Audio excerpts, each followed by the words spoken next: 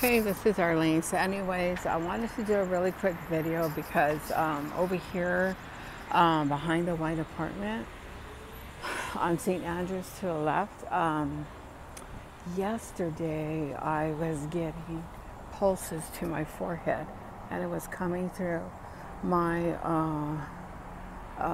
apartment window. So anyways, that would be passing through by 5624 Santa Monica Boulevard.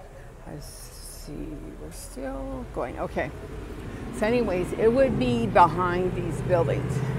And it's a brick building.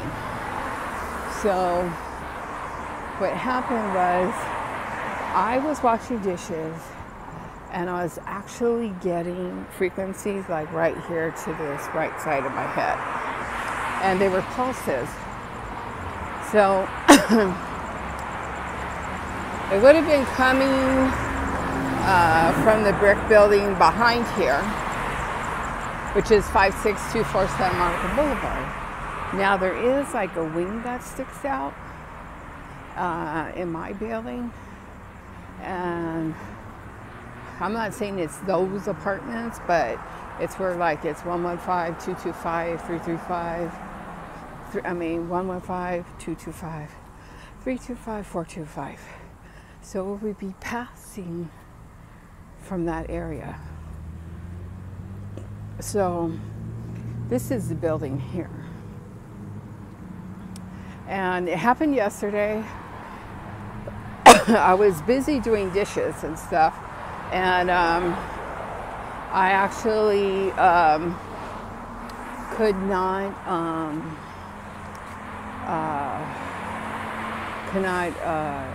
I was so busy working I couldn't do anything. So this is an example. This guy was running and then as soon as he caught up to me he started walking. I get that a lot. So anyways, that's what happened. And because I was busy working and stuff, I didn't really have a chance. So that was what happened to me. And so I really couldn't tell what it was. But when I stopped and I looked, I noticed that it was, it stopped. And it was different from the frequencies that you get, like you see in my videos and stuff. Totally different from that. But notice how that guy is still there. He's pacing himself. When they keep looking back where you're at and then they adjust their walk, it kind of sticks out. So anyways, that's what happened to me yesterday. I didn't have a chance to do a video. As I said, when I'm telecommuting, I can't always do stuff.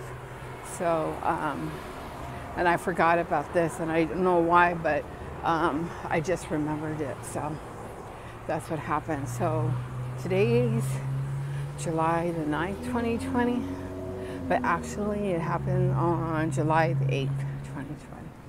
So I just wanted to do a video on that, just to